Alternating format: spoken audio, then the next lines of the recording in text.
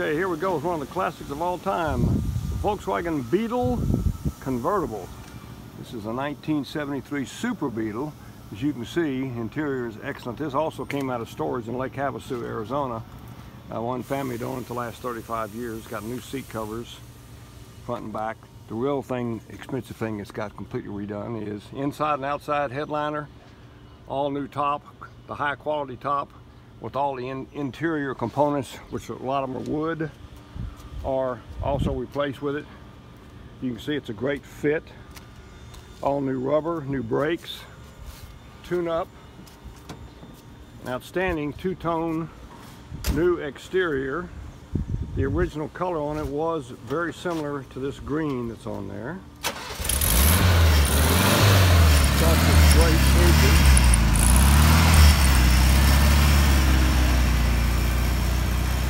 4-speed synchronous transmission, obviously.